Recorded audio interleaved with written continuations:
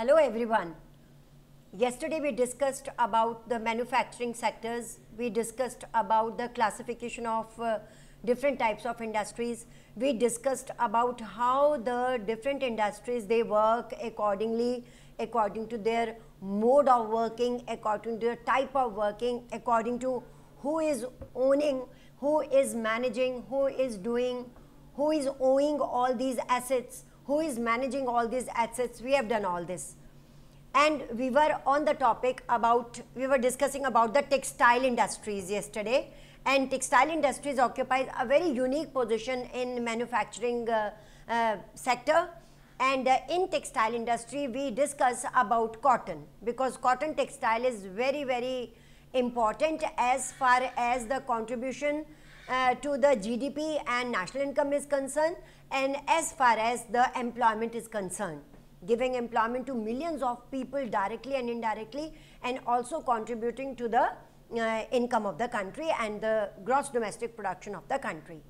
About textiles, about cotton, India is very famous to export its cotton to USA, UK, Russia, France, and 1/4 of the total foreign trade of India account for cotton yarn. India is known for raw cotton and had been the original place of cotton in the world.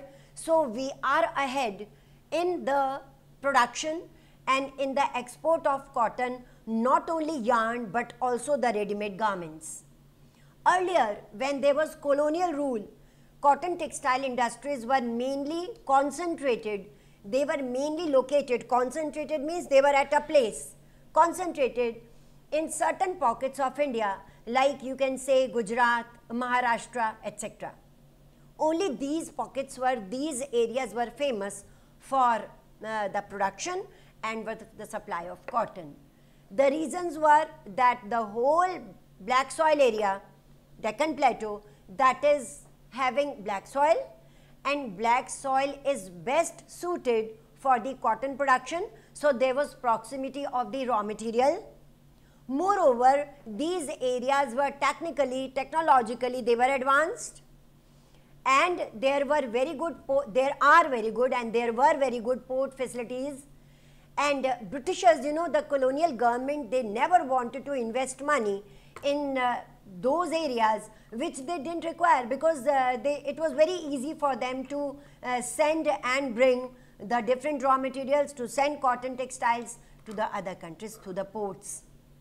Ports were there. So these were certain factors. Moreover, it was hot and humid climate. Because of the hot and humid climate, the cotton yarn which is produced in these areas, Maharashtra, Gujarat, is quite good, is quite durable.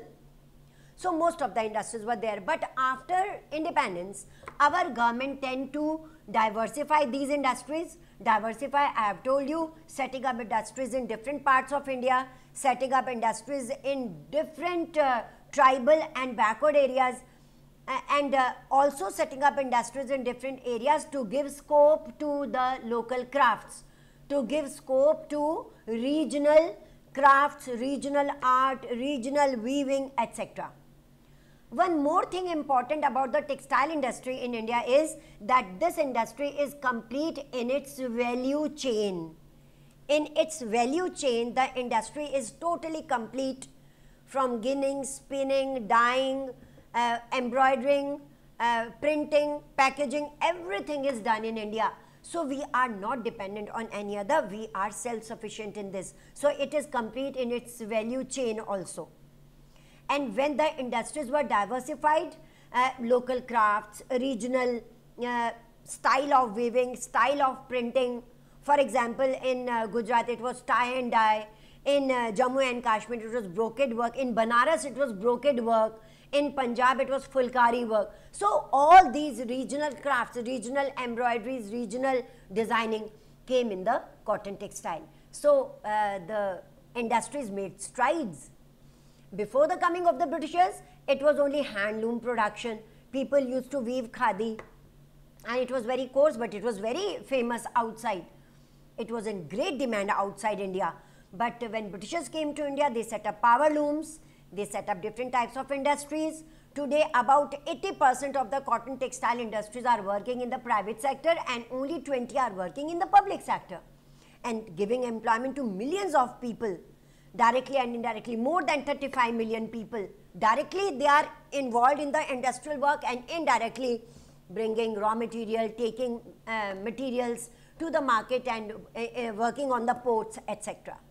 However, the industry suffers with certain challenges, because in every industry, when we will discuss this chapter, different types of industries, we will also discuss the challenges faced by the industries, because secondary sector is also suffering with so many problems. So there are certain problems of the cotton textile industry. So first and the foremost problem is synthetic fiber, because synthetic fiber is cheaper, durable, so people tend to buy synthetic instead of cotton. So the demand is a bit declining. Second thing is, we have very outdated, very old machinery that we are using. We have not upgraded, although in certain areas it has been upgraded, but we cannot say thoroughly it has been upgraded. Thoroughly it has to be upgraded.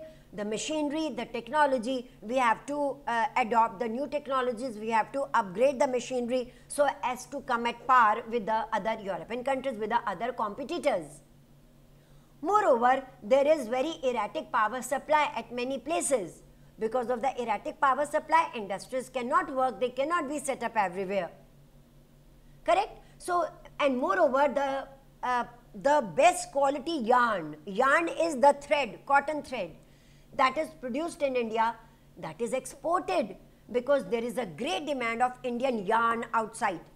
So it is exported to different European countries and Arab countries. Why? Because it is of a very good quality.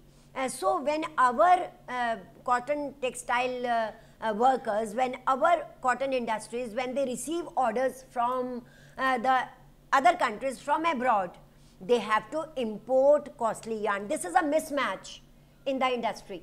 This is a mismatch, and actually this is it is a misery that we have to export good quality yarn to earn foreign exchange, because India is a developing country and we need foreign exchange to import so many things. So this is a mismatch for the industry. However, after independence and particularly after globalization, after 1991, the industries, they are working well and they are making strides in this field, and our cotton garments, cotton textiles, they are very famous outside. Correct? What we are doing? We are discussing agro-based industries, and the first industry that we discussed was cotton. Second, we will discuss about the jute industry. India stands second in the production of raw jute after Bangladesh, which was a part of India previously. So Bangladesh is number one and India stands second. Most of the jute industries are located near the Hooghly River. This is a long answer that you get in your board examination, that why most of the jute mills are located near the Hooghly River. The factors responsible are proximity to the raw materials, because Bengal is a very enhanced, it is a very important area for the production of jute, because I told you jute is grown in the renewed soil and Hooghly River is always flooded. So renewed soil is there, and on the renewed soil everywhere jute is grown. So because of the proximity of the raw material, transportation cost is reduced. The second factor is inexpensive water. Inexpensive water supply. Water not only for transporting the jute goods, but also for the processing of jute, because lots of water is needed for the processing of jute. Thirdly, there is good network of railways, roadways and waterways. Correct? So these facilities are there, good network of railway, roadways, etc.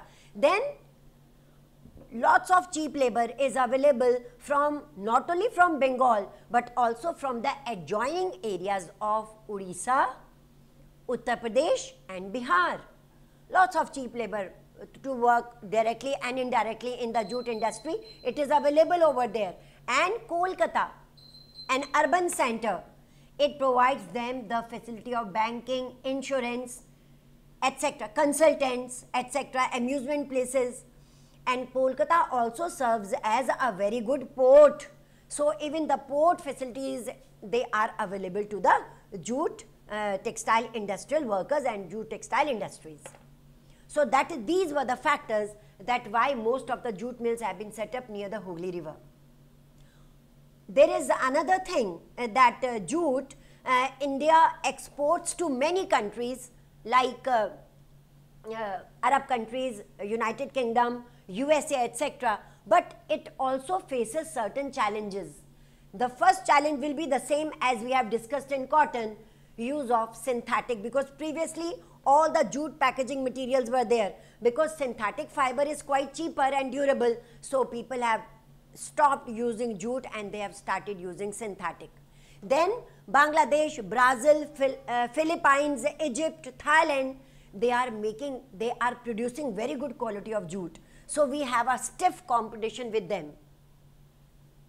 Although India exports jute and gunny bags, jute artifacts and raw jute to USA, Canada, Russia, United Arab Republic, UK, Australia, etc. But even then we are facing problems.